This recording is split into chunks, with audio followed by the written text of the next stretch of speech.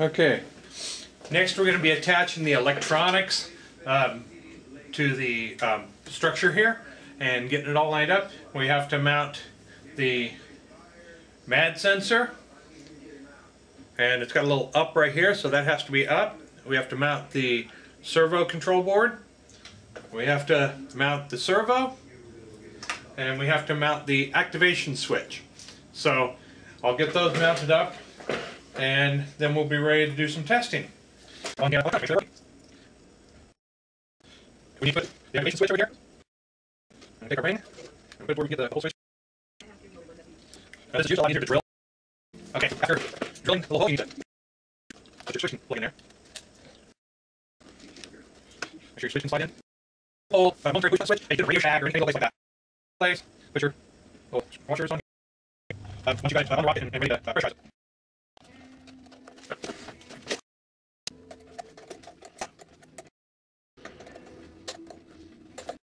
The go sensor.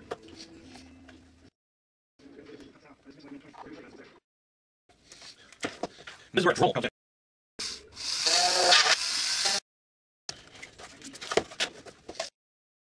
Take some little plastic screws.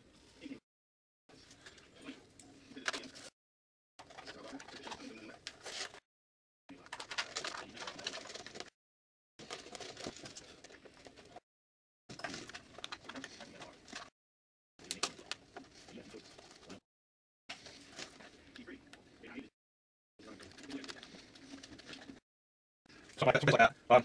In small enough to where it'll fit to build the servo circuit. Use a wrestle to put those.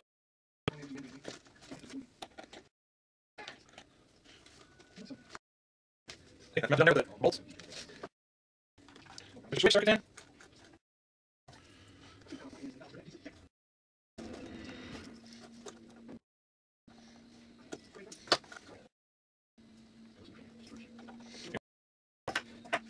Put it in place there. Mount your servo.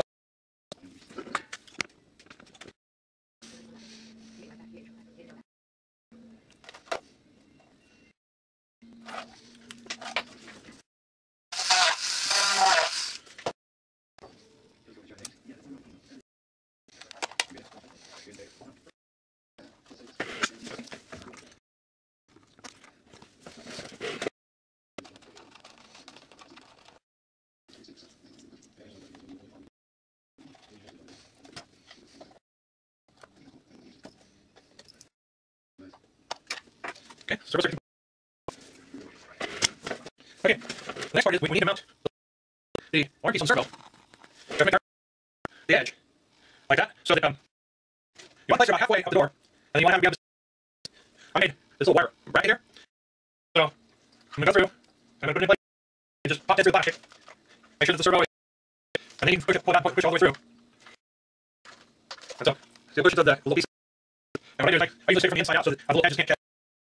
So I straighten my wire. This is made out of a little, it's just for flower decorations and stuff. You can get it at different crafts for forming little support brackets. It's nice, it's tough, and very lightweight to use. Okay, now I got kind of mark. What I usually do is I'll bend it down at that point. And same on the other side here. And what don't drop the rope. Make sure that you have, and just go on there. Now, you want to make sure that you've got the rope in the wrong direction and stuff. So, before I get him off right now, straighten all the wires here. A couple of pieces in place here. Your 9-volt battery is just going to swing around with a rubber band basically. So, for right now, we're ready to do some testing.